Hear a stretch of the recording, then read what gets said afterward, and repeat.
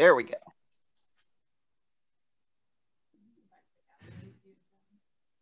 Sure, yes. Yeah. Hi. They'll be here.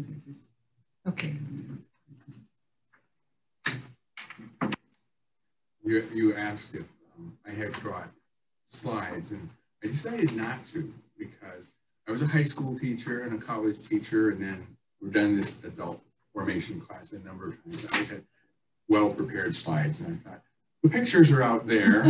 So what I do have on my iPad, I have some notes of things I'd like to talk about because Virginia and I are back after, you're here for 12 years or so, and we've gone 2 years now, but we could talk all day about St. Mark's. So we won't. I mean, I could talk all day about photography, but I won't do that. So, but I do have several things I wanted to talk about. Plus, I did bring a handout. I couldn't stop from doing that. One side is the blurb that we wrote up a couple of months ago to introduce this series. And I understand that this is an adult formation series on, is it art and worship or art and faith? Okay. And I thought I'd like to start by asking, and the other side, I went to Wikipedia to figure out how they define art. And but then I wanted to ask, before I started there, how many series have gone before this, and what have been the topics, and if, in a word, what was the concept from that? Within the series, what were the other topics? Yeah, right. Or is this the first in the series? Second. This is the second. Second, okay. So I'm following one. Yeah. So we had a bit of an introduction, a sort of a lens to begin looking at art and faith by Dr. David Fletcher. You are next. And then we will be talking about Frida Kahlo and that exhibit at the College of DuPage. Hopefully we will get some poetry in and some music and the English and the book of common. So we have an exciting few weeks. Oh, very good. Yeah. Well, this is my second art show in the art series here. In 2014, I had, it was Luminous Spring, we called it, and it was a series of, actually it was about 25 pictures, spring pictures from the Arboretum in the nave, and then in the Mann Hall, I had about 40 pictures of reflections on the Chicago River, which were total abstractions, and I tried to make the case that they really were similar in my photography approach, even though, of course, the ones in the Mann Hall were almost all blue and silver for reflections on water, and the ones in the Mann Hall were almost all green and white with the spring growth and the blossom, yellow with the daffodils, of course. And so this is my second in this series, and I also want to do a little advertisement, which is I had put together a couple years ago my 100 best photographs from the Arboretum, and it is going to be published early next year as a book by University of Illinois Press, and it will be available at the Arboretum bookstore, of course, but also at Barnes & Noble and online and places like that. I just got the approved manuscript back, just it's 5,000 words, and actually ended up with being 84 pictures, not 100 as it turned out. 2022 is the centennial celebration for the Arboretum. It was formed in 1922, so they have lots of things planned, and I saw that coming and thought, I had to put together a book of my 100 best pictures. But I only found, pardon? It is, and we, Virginia and I, struggled back and forth on what to title it, but the marketing department at the U of I Press came up with Light Through the Trees, photographs of which we said, wow, that's great. Okay. And, hopefully this thing will recognize me and keep my. Am I sitting in the wrong place? Oh, you're doing fine. So those are the three things that are going on, and so I'm so honored that to have this show of my photographs from here. Where's Beth? There you go, Beth. Beth started talking to me about it 2 years ago, back before COVID.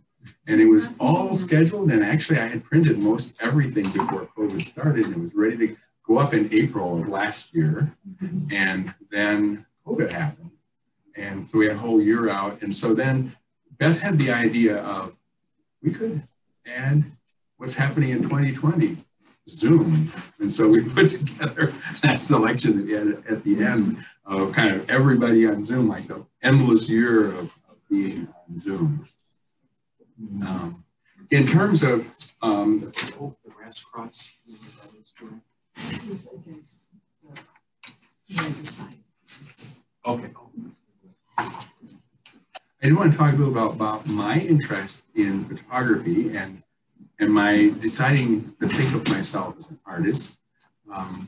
Like many young boys, I was very interested in mechanical things, and my father liked photography, and he had cameras, and I liked his cameras, and he had a dark room, and he taught me how to print pictures, and so I started at a young age taking pictures, and by the time I was 8, I was taking my first pictures, and by the time I was a teenager, I was really into photography, and then back at that era, at least, when not everybody in the world had a camera like they do now, there were just a few of us who could use the darkroom and use complicated cameras. So I went through the schools taking pictures of the school newspaper, school yearbook, and same thing in college. And I sort of thought of myself as a journalistic photographer, taking pictures of the exciting things. When I worked in high school, I worked for the town newspaper, and they would call me in the middle of the night when there was a car accident. Someone couldn't drive yet, and someone come pick me up, and I would drive out to the accident site, take pictures, and go back to the press and make a print, and then it would be on front page in the morning. So it's all very exciting. And that is a side of photography, journalism. And so I went off to college the same way, thinking of myself as a journalist and taking photographs really in documentary style of things. But I also really enjoyed the other side of photography, the beautiful side of taking pictures of nature and things. Along the same path, like many of us discover, some people are good in math and science, and some people are good in arts. And in fact, we divide our education system. I went to a college of liberal arts and sciences, and you kind of get a track there. And if you're going down the science route, they have prerequisites that you have to take some arts classes. And if you take the arts, then maybe take some science classes. So science and math were easy for me. I ended up I started off as a physics major, and that wasn't easy with me, for me. But then I took a geology course, and I became a geologist and went down to science class. Now, Virginia came to college a few years later, and she was in the art side, but since she had to take science classes and then take geology, we met on a field trip. I was the upperclassman, being one of the helpers on the field trip, and she was one of the young students who didn't know anything about geology. So and still don't. So I could help her out. You don't need to. Peter? Yes. Discovery on that field trip. Yes. And there's actually another part of this story that's very relevant to that. I was taking all the science courses, and my previous girlfriend, whom I was on a good relationship with, tell all these things. said to me, I found the girl for you. And we had just broken up, amicably, but broken up. I said, I don't want to meet her. But anyway, we did meet there. But this girlfriend, so I was in my junior year, and I needed to take some of those arts classes. And that girlfriend had the book for romantic literature. So that was enough for me to sign up for romantic literature and take that Because you could class. have her book. Because I have her book, and I have to pay $40 to get a new book. So that was my reason for choosing. But when I look back on my education, that class was kind of the beginning of my education, where I began to understand how to be educated myself. Math and science, to me, were very not easy, but that's how I could understand the world working.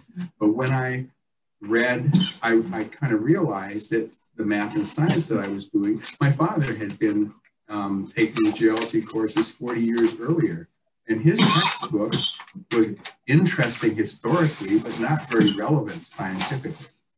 And yet when I took the Romantic poetry book written in the 1820s and 30s, the poetry was entirely relevant. You go go back to Shakespeare a few hundred years earlier, you go back to Chaucer 1,000 years earlier, that literature is still completely relevant. And yet science, we don't go to a doctor that has the scientific skills of 1920 or 1820. So to me, I began to see that while science is very nice and convenient, and I look forward to what science develops and use, it doesn't really affect or make my life. Well, it does. Thanks to doctors, I'm very much more healthy and able to get around than my grandfather was because of medical science. And that's a very wonderful thing. But in terms of what the meaning of life is, the truth with a capital T, and to me, in looking at my education, that was all coming through the arts side of liberal arts and sciences. And the technical side were wonderful advancements for life and for living, but for the things that were most important to me in understanding how to live and how to be and what was important in life, they were coming from the arts. And also, my family was a Christian family, and my faith also was not that related to the science side, and that's where the meaning came to me in life. So, by my junior year, even though I was full bore as a scientist and ended up spending 40 years in a career of science as a geologist doing environmental cleanup work, mostly here in the Chicago area, I always had my real interest in the thing I really liked doing most was to take photographs and see that really as my art, because that was the place where I could find expression. And certainly I wrote a lot of papers in science and reports and work that I did, and that was giving out a lot of information, and it was all true information, but to me it was all true with a capital T. It was all real, but it was reality with a small r. Whereas the things that I was doing in my photography, that's where I could go in more deeper into things like that. So I've evaluated it a lot, partly in writing the book. Virginia's kind of my ghostwriter. I have lots of ideas and understanding, but she has a knack for words, so she plies me with questions. So I thought through it quite a bit and tried to think about, well, what, in some ways, hey, Patrick. Sorry for so late. I don't have a problem saying I'm a scientist because I'm a scientist. I know that. I do feel a little pompous to say I'm an artist. It does seem a little pompous. I think it's better if other people say you're the artist than if you say it yourself. But then I was thinking more deeply, what do I think art is? And I think, to me, art is really simply a method of communication. We all talk a lot, we write a lot, and we have written words, and written words and spoken word have lots of rules, grammar and diction and spelling, and all those kinds of things that make it easier to communicate clearly. To me, and this really, I started this idea, I think, with Cecilia several years ago when we were talking about, when we did a series on art in adult ed, and I titled the section Beyond Words. That to me, art is a way of communicating that is beyond words. When you get out of words and beyond words, that's where art starts to communicate. And to me, it can communicate the same things that words do. It can communicate the art, the sciences, or the factual, dry, academic kind of stuff, or it can also communicate emotions. And perhaps that's where it becomes strongest, is that it has you have the ability through art to communicate emotional things.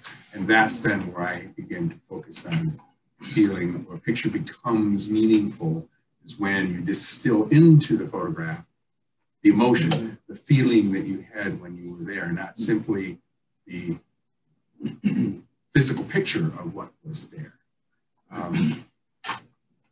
Yeah. So is that where you use the technical knowledge to be able to do the process of distillation? Mm-hmm. Yeah, the technical, one of the reasons I was a photographer as a kid was there were a lot of technical things that you need to do, and I was good at that technical stuff. And I liked cameras, and since I could make good pictures in the darkroom, you know, the editors of the newspaper said, come here, print us pictures. And so I got to do that job. Now, I was thinking one of the titles that I thought of for my book that's going to be coming out was, We're All Photographers Now, because we are. Everybody here has almost as much technical capability as I do in taking pictures, residing in this thing. You know, I still have a few tricks, but there's an awful lot of things that this can do that simply weren't possible even 10 years ago. And I like to think of it as the technical thing is like grammar or diction, and that it really is important to follow those rules. No, it isn't important. You start out learning to follow those rules in order to communicate clearly. But if you go to someone like Emily Dickinson, you realize she just didn't follow them. You know, she didn't capitalize, and she didn't make full sentences, and she used lots of dashes, and was able then through those words to communicate tremendous emotion and feeling through just a few words. And it was almost like she learned the rules growing up, but the rule became a little less important when she was expressing herself fully. I do want to leave a little time to go over and walk through and answer any questions about pictures. You talk about I have a next part. your feelings, taking pictures. Pardon? Taking pictures by feelings. Oh yeah, I sort of got to that, but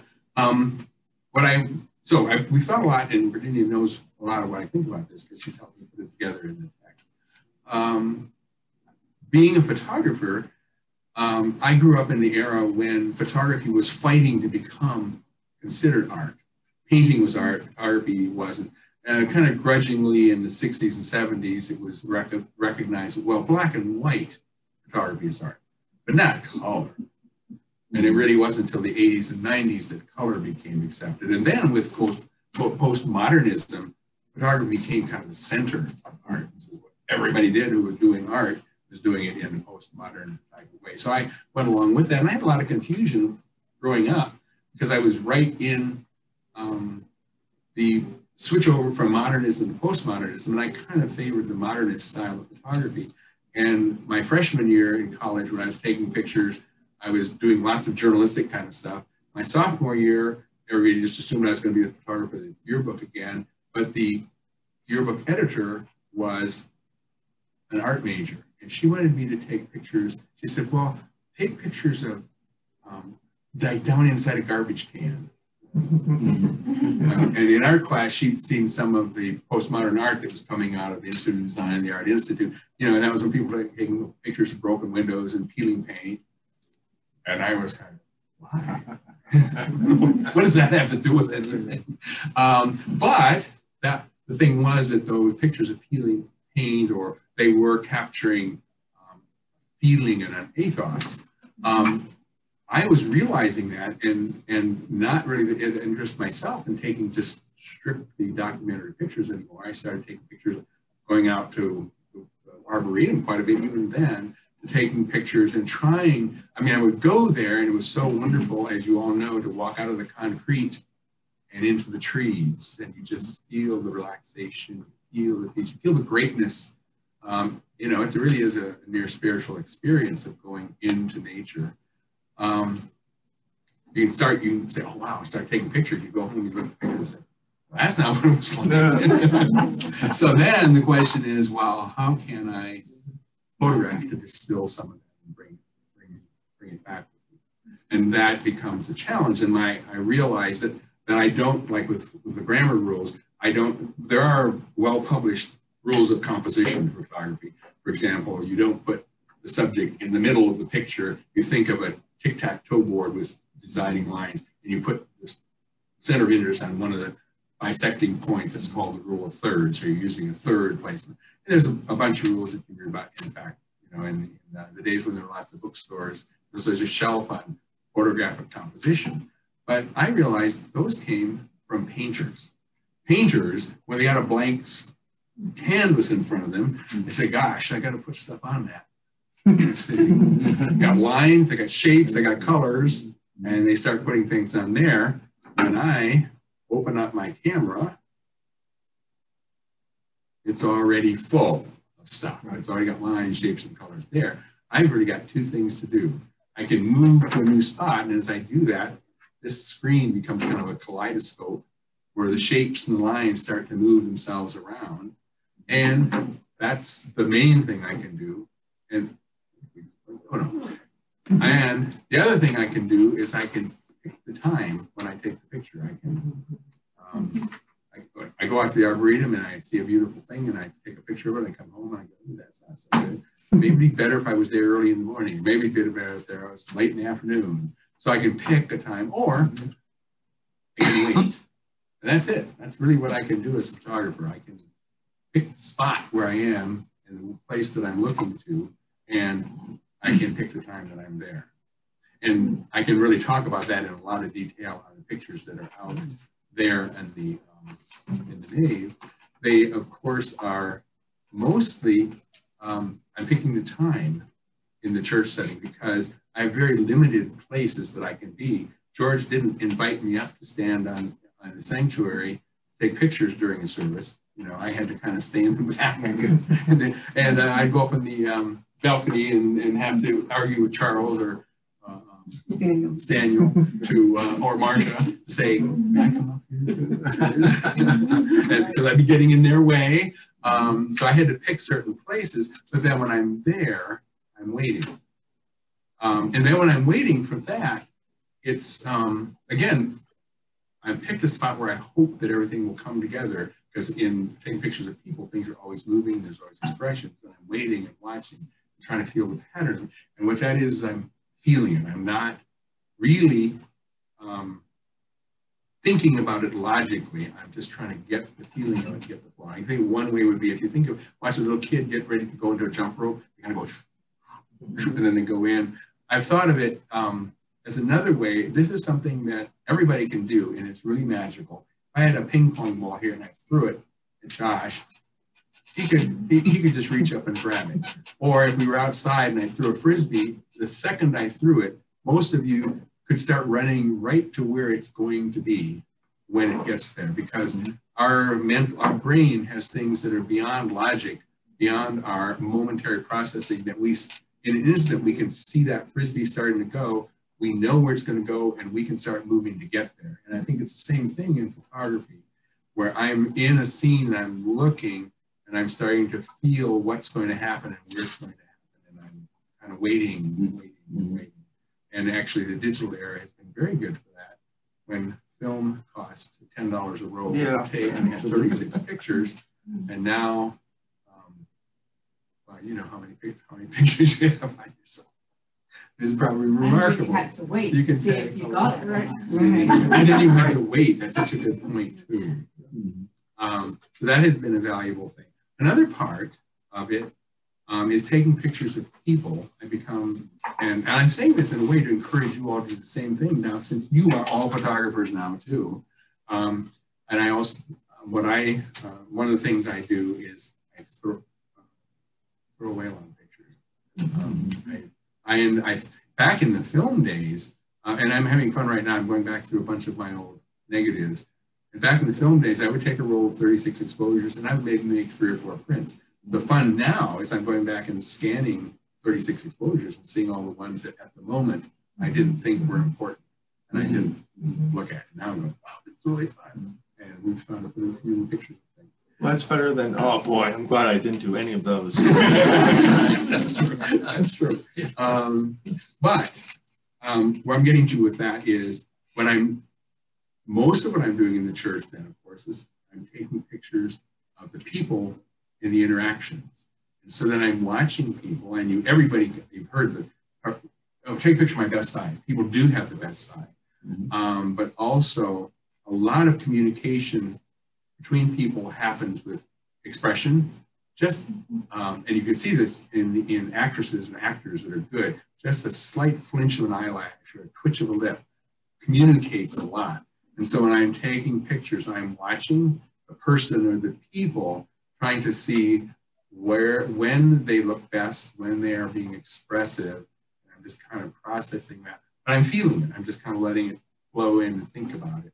and I'm beginning to let it anticipate what's going to happen. And like when somebody hits the ball and you take off at a run knowing what's going to get there, I'm waiting. I'm going to be making sure that the camera's focused at the right spot. So that when I do click it, it's going to be focused. And yes. I was just going to just ask you a brief comment. You know, so when we're all photographers, it's like giving Bibles to everybody, and they're just going right. But which is good. But when I take a picture, often there's an element of disappointment, right? Because I know what I'm seeing, and then it's like, oh, this isn't that. And then other times when I take a picture, I'm like, oh my God, this is great. You know, so it's like I don't know if that's a common thing that you feel. Absolutely. But you've seen this thing and you want to capture it and you just can't. And it's like, darn, it feels it's a big disappointment. Photoshop. Right. But then it's almost like, you know, you can distort it to turn it into something, but you missed. Yeah. So I'm just wondering if that's a huge part about it, because the fact that I do say that I have in film days, I would take 36 exposures and make 3 of them. I'm still the same. I still take 1,000 pictures and look at 10. And I am always disappointed, very commonly disappointed. And I am commonly thrilled and excited. My best pictures, I don't feel ownership of most. It's almost like it's a gift that came from somewhere. I took it and I was there, and afterwards I go, wow, I'm really honored and moved that I took it. And then I hear other artists saying the similar thing. I heard John Denver saying the thing about when someone asked him about where a song came from. He said, I just came. And I really almost don't feel an ownership of it. I feel like a participant. And I talked about that earlier about in the Luminous Spring Times. I talked about thin places and how, well, going back to further, I was saying that, putting a bunch of things together here to close it down, I guess, that art is communication. It does communicate feelings, and I think it has the power to communicate things that are most important to us and mean the most, which is what I discovered in my romantic lit class when I was reading poetry and going, wow, these few lines capture the essence of what it is to live, or to be in love, or to suffer, or feel something. The words, or a photograph, or a painting, art, and it comes from the artist right through you. And George, that very seldom gets there when you're trying to put it there.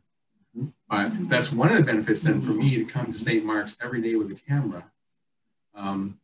When Beth suggested this picture idea, she said, well, let's look through some pictures. And then when she saw that I had about 10,000 from 10 years, well, I mean, in 10 years, 10,000 is about 1,000 a year. That's about 20 a Sunday, 20 times 50 is 1,000. That's not a lot of pictures. And when you think about that 20 probably is from 200 that I took on a given day. So there are a lot of pictures there. And so we decided to distill it down to about 100. But still, if you've seen pictures around here, you know, us all out at Herrick Lake or us there's a lot of pictures of us standing. So Beth suggested, how about St. Mark's in motion? So they said, okay, let's just go with pictures of motion. So then we get to ditch a lot of pictures that way. We still then, I still sent George and Beth I divided into different types of things, 4,000 pictures from the 10 years. And we had to get that down to 100. And so what you see out there, you see, is just a very small number of the pictures I took. And there's a lot of really interesting and fun pictures in that 4,000. I don't think that it's hard. And it was hard to get down to it. On the other hand, so Beth called me and said, help me. We met at the library and looked through a lot of pictures. But there's several things. I mean, and answering your question a little bit more, George, I do have both I'm disappointed often because I do know what I want to get. I feel it, but I don't get it through the camera. I do have enough experience, and I would guess, I'd venture to say, looking at my friends, the Carries, you have that playing the cello or the flute. You want to express a feeling, and there's sometimes when you do it, the crowd, the audience knows. And there are sometimes perhaps that they don't, and you know it. You say, so, well, what's the difference? It's the same note. You know? It's something, it's beyond words. When the picture works, when it communicates, it's magic. It's art. Then it's art. It's art. Then it I like to think it's pretty easy to take a pretty picture. It's really hard to take the wonderful, beautiful picture. There's a gulf between those. A pretty picture to meaningful, beautiful picture. I just have to say in response to George's comment that it's also a reminder to just enjoy that moment and not need to record it. I mean, sometimes I'm like, just enjoy it. You know, you see everybody up there with their cameras. Yeah. So that's something that I've been learning too, that's kind of come recently. And it pairs with something you said before about taking just tons and tons and tons of them. I'm trying to wait now.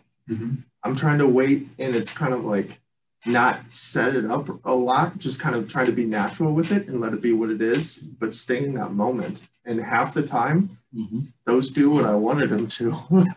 Like, not thinking about it too much, but I'm being in that moment.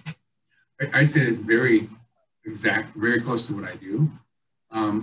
I do try to figure the spot that I want to be in, where the most potential is going to be, and then I try to get my mind out of it. I try to wait. And I try to feel it, just feel it. An extension. And I used one sports example. I got another one, and that would be to say, if you met a golfer who's hit a hole in one. You know, every time they go to the golf course again, they hope to do that again. And so how about if you ask them and say, okay, how'd you do that?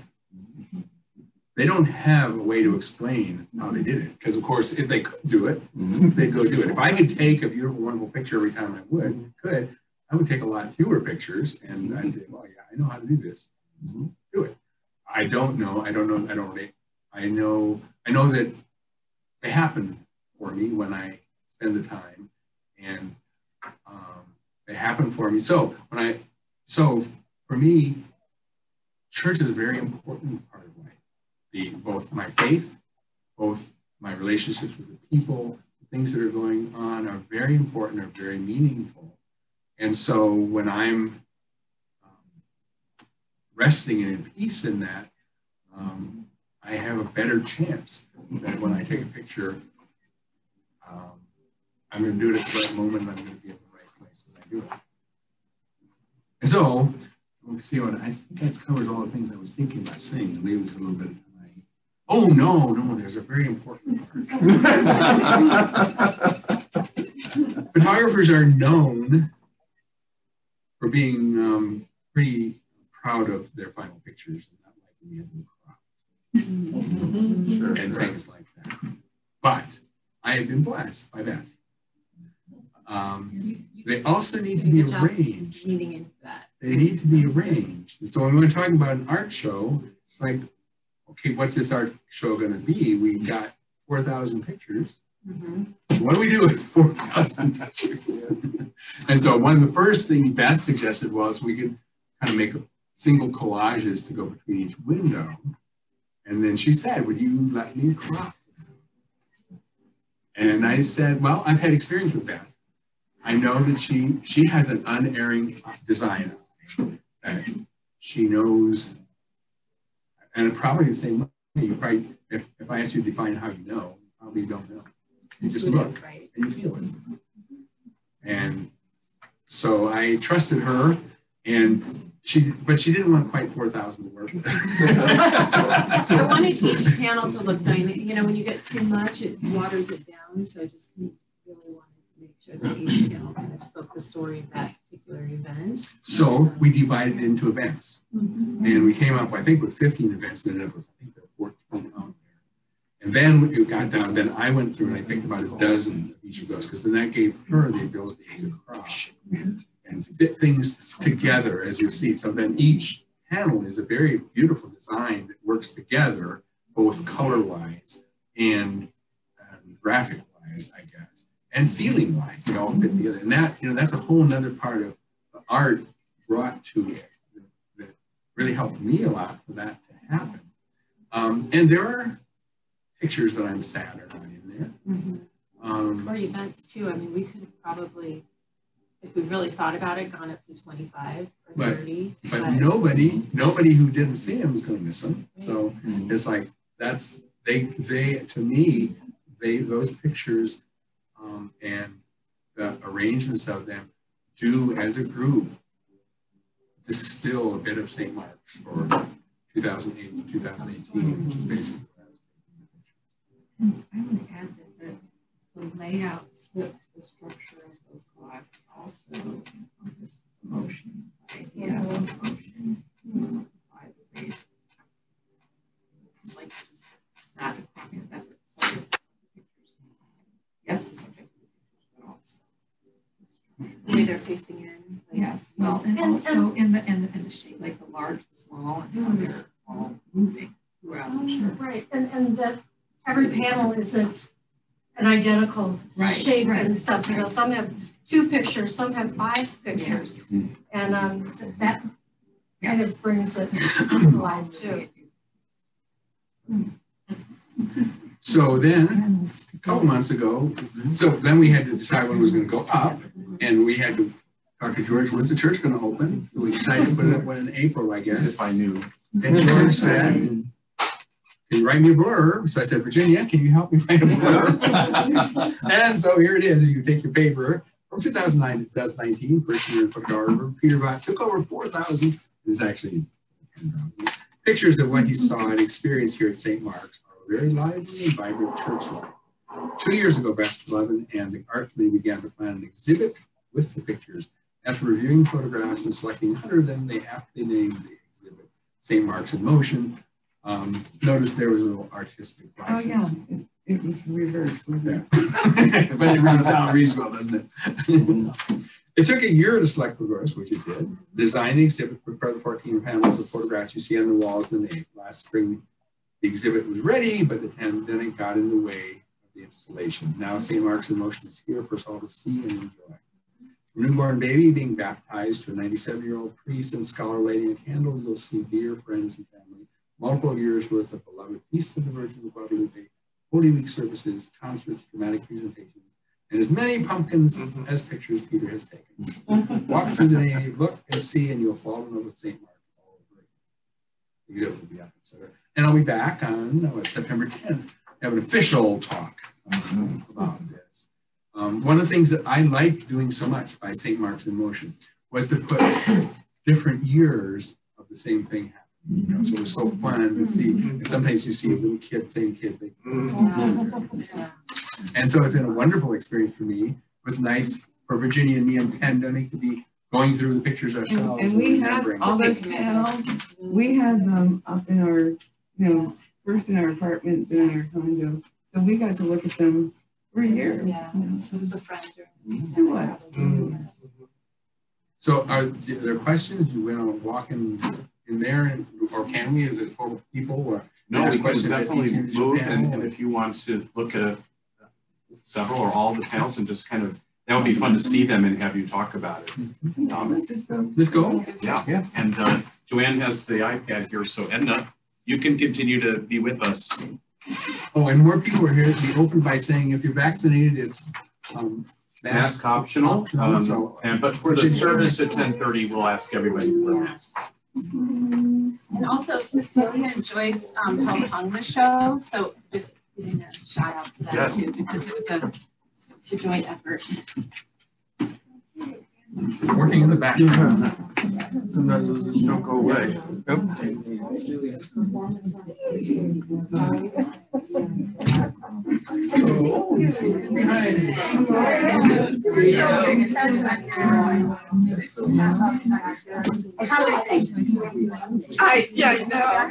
Hi, it's good to see you. And I wanted to say congratulations on So you're a photographer now.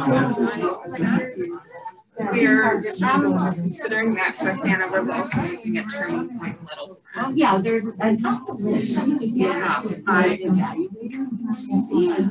As you know, the kids. Yes. And I'm sure the schools are too. Like it's good to have the right match. And of course, the teachers are different, and so that's a big thing. That's right. Yeah. That was quite a day. Where are we starting? Can you hear me? Laura, can you hear me? Yes. Mute. Laura, you're on mute yourself. Hi, I'm Shmoo. Yes, I can hear you. Thank you.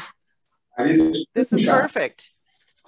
Back in May of a year ago, Bill, when we were Zooming all the time, Beth had already suggested if I do something like this for a couple of Sundays, I think 2 Sundays in a row, I did do a bunch of screenshots because it seemed like it would capture a part of St. Mark's that we all got so used to it. And maybe a few years from now, well, I remember. So I apologize to people who I didn't include the best photos of. But I did have, like, from that screenshots, I did have dozens of screens with about 20 pictures on each one. And what I did is I laboriously went through and figured out the name of each person. Pretty easy since it's written there. And then I tried not to duplicate most people, except George and the minister, the clergy. And then I tried to pick the best picture of each person, or the funnest, or the funniest. And then arrange them. And so I just had the grid, and I just picked and chose and put them in places. And of course, I picked a very nice one of Virginia and me sitting in front of the panel. They're up here. Figured that would be a nice kind of reflection of picture in picture. But I had a lot of fun picking out the individual pictures of people because there were such wonderful expressions that people engaged in the church service.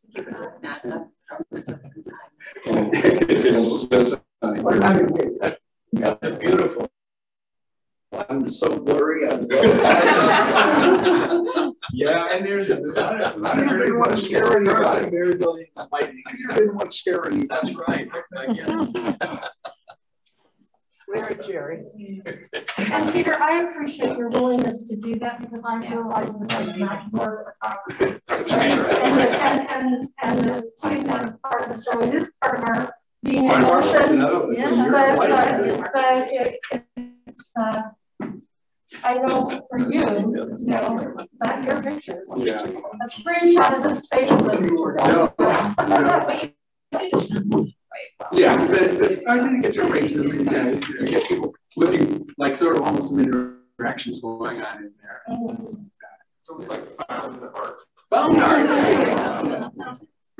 Let's find out. Anybody got any questions? I love the lab. Under the old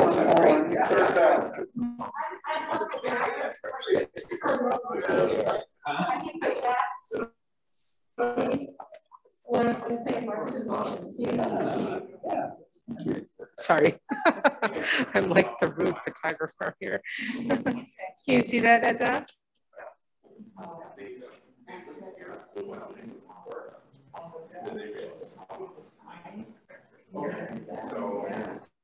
These are really great at how you decide finding those pieces. No, the pumpkin shots have a really good example because for 6 or 7 years, I got to come to the pumpkin patch and not carry any pumpkins. I just had to go around and watch the place slowly fill up with pumpkins. And there were so many wonderful things going on, and I always loved that. I love the bucket brigade that was set up. Now, the first year, if you the top right-hand one over, that one is actually 3 or 4 different pictures put together. One thing that Photoshop does allow you to do. Yeah, I picked ones where there was a pumpkin in the right place between people. And so that's not one picture. It's when on this end, 2 people were acting well together. In the middle, 2 people were. It's not like 4 or 5 pictures put together. One at the bottom, because Kate was so wonderful. That's just it. So, thank you. So this was at the top when I chose when people looked at each other and pumpkin right at home because that one moment didn't really exist when everybody was handing pumpkins to somebody else at the same time. But this is a great example of you waiting for the shot. For the right all of a sudden you saw Kate walking like that, and there. right there is that's like the catching the fly ball. The timing, her stride, where she is all just at the right moment. And that picture didn't exist until the exact instant. Okay, so I could just kind of wait and trust that you were watching her. I was watching, and suddenly it was right. And her foot is going up, and she's going forward. Right. That picture of Kate to me looks like no. Yeah, it doesn't like Rockwell, but it also looks like an illustration that Susanna Bob Chapman. Yeah, because that kind of that determined There's another Virginia, go back to the next one. The one from the picnic has several different things, and these are good examples of I picked a spot and then wait. The bottom left, the kids jumping, that one is waiting to get just the right moment when everybody when they're jumping, and these two arms are both going up at the same time, and just it's happening really fast and just George throwing beanbags and the other one. Yeah, type of the guys with the hamburgers. I do that fairly regularly each year, and most of you probably have been involved when I take a group picture, and I get a group picture set up. And if you think about this, I'm very intentional on how I do it. I get it set up. I know I've got about 5 minutes. Everybody's going to be very tired of it. Not going to be here anymore. But I also know that I've got a lot of people that I'm looking at the camera with a reasonable expression on their face. And so I kind of I get in a position, so I'm on a ladder right there, right in their face, and I'm holding the camera. I'm not on the digital era, so I usually the screen on the back. But the film is I didn't look to the camera, I used the wide angle lens. And then I'm talking with people, and I'm watching them very carefully. So they're engaged. And I'm engaging with the people. And when I get the right engagement, I take the picture. With a group picture, I'm making jokes, I'm making comments to kind of get the crowd in kind of a pulse with me, so that at one moment, I'm going to take the picture. I open them up and count, and I make a joke. I'm going to count to 3. So if you're going to blink, please blink on 2. And then everybody kind of laughs on that. So I've got a bit of a smile on everybody's face. And then I'm going to take 3 pictures. Actually, I usually take 5 or 6. And then I'll pick somebody out and say, if I know that I'm saying, I think you can smile.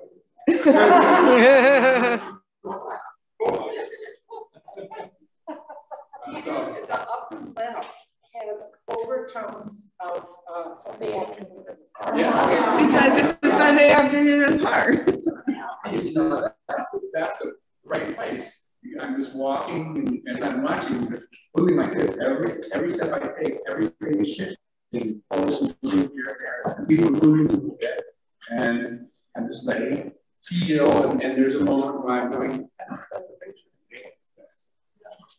picture. So if you look at that picture, there's also, I think, a real awareness of making a piece an artistic piece, because you have those 2 trees, and that really gives a clear indication of perspective that you wouldn't have if the other tree wasn't there. And there are trees in the Sunday afternoon. Yeah, exactly. Now, one of the things that is when I talk photography a little bit, there's a feeling of teaching that composition, but in a way that always comes second. And maybe it's that people who are artists, there's certain rules that they know when you have a blank canvas, you have to arrange things a certain way. And maybe I'm feeling that same thing when I'm seeing it, but it doesn't help me when I was there to go, let's say, okay, there's 2 trees. I can use that to stabilize the picture. It's really, there's nothing logical about it. I'm just looking and feeling. Yeah. And when there's 2 things. I'm feeling balanced. And I don't want anything extra. Like with the kids jumping there, there's nothing extra in that picture. Every bit of it is alive. Or the picture, which picture is George from Beanbag? Yeah, so that one's a great moment. Doesn't George look this so cool? Not really. And it's the right moment. The Beanbag is right there. Right into the hole. And so I'm waiting there. I'm watching George, and I'm waiting and watching and waiting. I got focus and waiting. And we have. Hey, got it, really. Yeah, all right. Should we go down? Yeah. Which one? Okay, kids are always wonderful. So expressive and imaginative. They're a combination of nervous and excited and trying to see their parents respond to groups like that.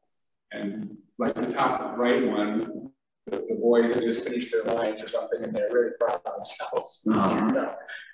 I love the angels coming down. Coming down. Yeah. Mm-hmm. And so typically, some of that, I guess that's what the angels are up there. And that's always a wonderful thing. You know, this is where Virginia is standing facing that. It's such a wonderful shot of them doing interesting. And then one time, and I realized they're going to come back again. So I said, zoom back to be in the right place because they're coming down the stairs there. And wait for the right moment. I love the colors. Oh, that's one of the things too that's really, I mentioned earlier, for many years, black and white is considered the only good photography. I couldn't wait for color, and I just love what color can do. It's true, natural colors can clash and be garish, but they also, that's how we see things. And the digital layer makes it perfect, makes it possible to make the carries. You play perfectly. Okay.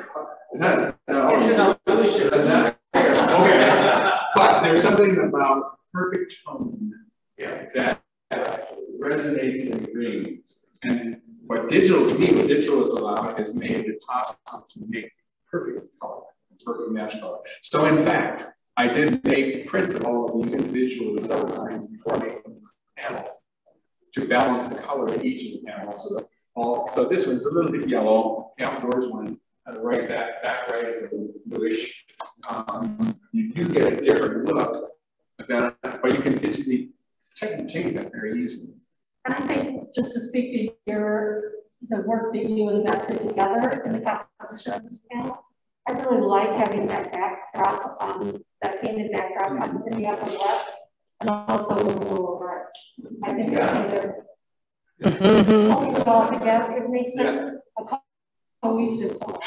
And that's a good one to look at that. So that the running shepherds are going diagonally up to there. The little girls are looking up to there. The angels are coming down to there. There's just a lot of motion in that picture. Now, Virginia likes to talk about when she's like, tells me she likes a picture or not. She likes to talk about the motion in the picture. I like an individual picture. See, I like to see things moving around, and I also like my eyes. I think it's a great picture when my eyes start and go up and through and all the way around and every part of it and back, and then I want to do it all over again. And when I want to keep looking at it and doing that all over again and not stop, that to me is a great picture. So that's a good picture, and that's what Beth is doing in her design for this entire panel, which makes it all the more fun. Let's move on up because there's more up here. Right? I always love Palm Sunday. There's such great opportunity, and we do have thousands of Palm Sunday, and we didn't even include one there of the donkeys here in the sanctuary. In the name. No, I was just answering. We didn't even include. We had a lot to pick from, and we didn't even include one of them. You can decide right in here.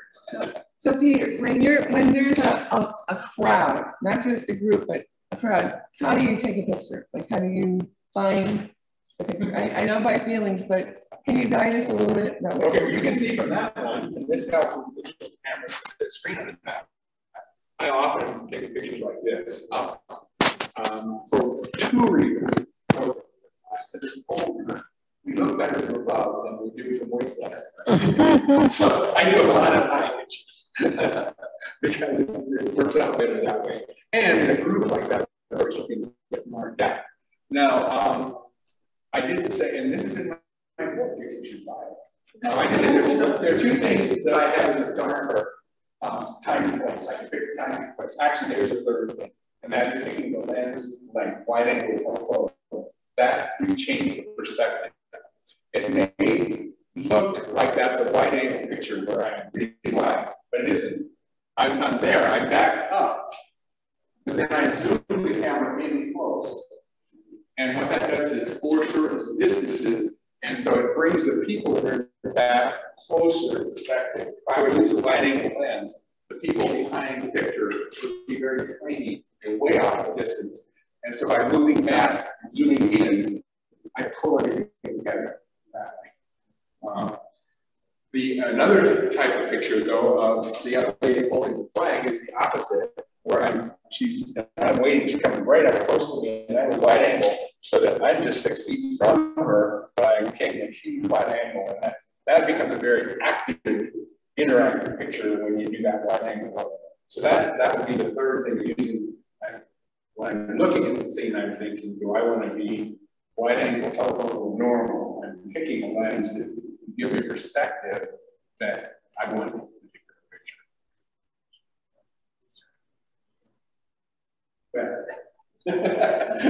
Yeah, all of these come from what you picture the normal frames of shape, and there are very few of them. I also always like the wall burning in their homes because that's such an exciting and fun time. So is this wide angle or telephoto? This is super wide angle, yes.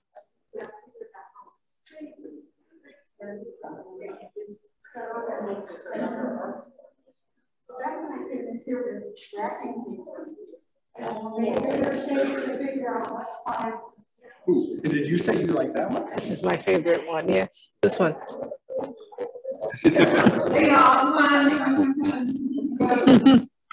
This 10 o'clock is right about that, but We got through one side. Two more. Love to go back to the opening. Oh, yeah. Come back to the opening for the other side. Talk about how you got that one.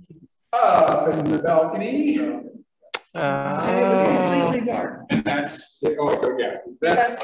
thanks to modern technology, expensive lenses, and a tripod with a camera still, because as you can see, it's candlelight, and also a fair amount of photoshopping to brighten the people that really are much darker. People that are, as you know, the intense pulse square distance. So a candle close on his face, like in the back, the shirt is completely white. There's nothing there. But the other with the faces, I can balance each face dark and light and turn yellow or blue or whatever, so that it looks complete. It takes a bit of that.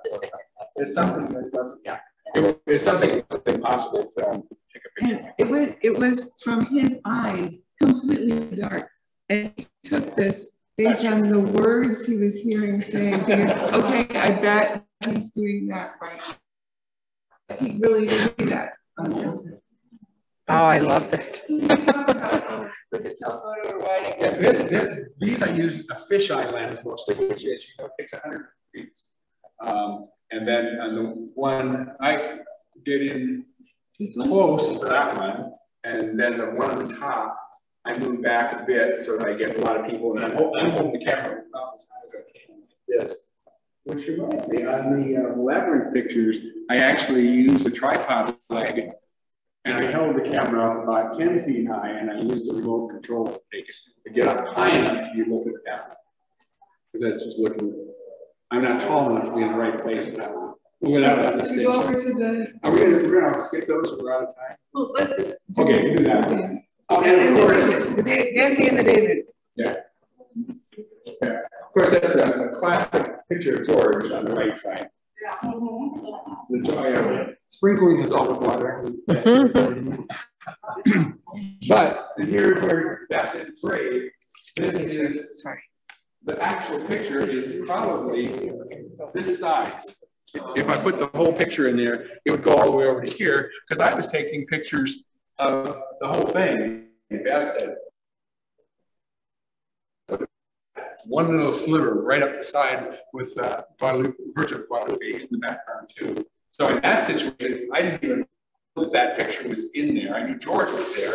I knew from the spots that I was, but you see it captures so much of that event with the Virgin here, with these beautiful things, with the Indian dancers here, with George's delight in springtime.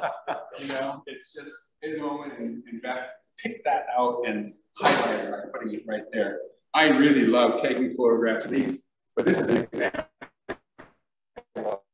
You just gotta, I take a lot of pictures. It's so fast, it's so swirly. To get one pattern just right. And then I guess there's one that I didn't get to put in where the little kids were all sitting along the little kids all lined up across the line. Big show that we're seeing going on. Any other questions? I think it's time to shut down. Talk about the David. Hi, David. Hello, Peter. How are you? Good to see you. Talk about the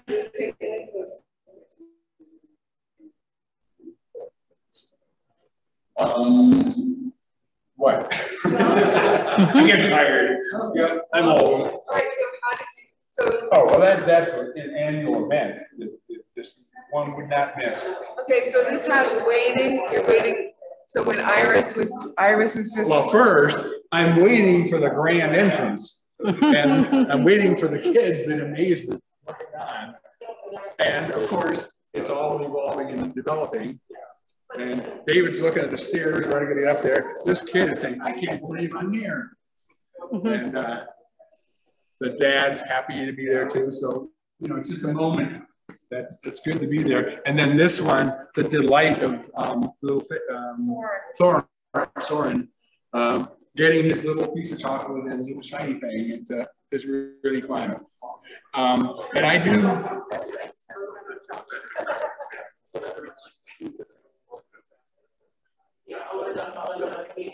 And with Marcia, with all the kids coming in and singing, and that's such a delightful moment as well. So then there's art of another art show. Art show. Back to the beginning of it all.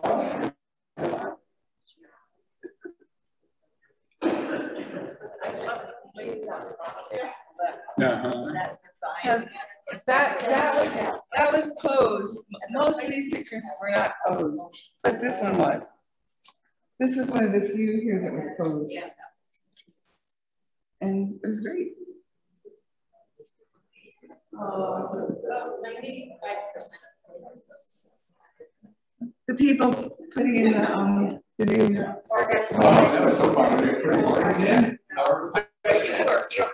Filming that every day. The funniest thing was I was there. My mother's British, and we always had tea at 10 o'clock in the morning. We were here. I was here taking a picture. All of a sudden, one was inside, one was outside, and all of a sudden, at 10 o'clock, the guy came out of the cabinet, and he came down here, and he boiled some water, and then he went back up there and sat down and had tea. And so I said, "Please pose for me." I love the one of Daniel giving the kids the high five. Yeah. Oh yeah. And the angels are so appropriately placed at the top of the. Yeah. Yeah, and I like the intensity which all of them are singing. They're so working at doing it, and then Daniel's rewarding them with a high five. Right. Yeah, this is the one. As you can see, this is far higher than I am. That I have the camera about 10 feet off the ground here.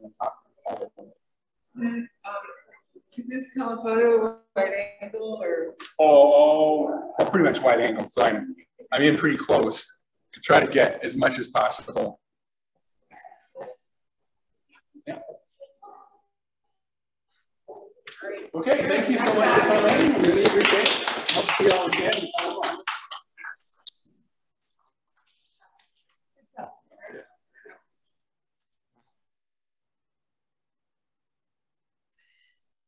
Hey there, I'm gonna have to stop. Oh, let me stop recording.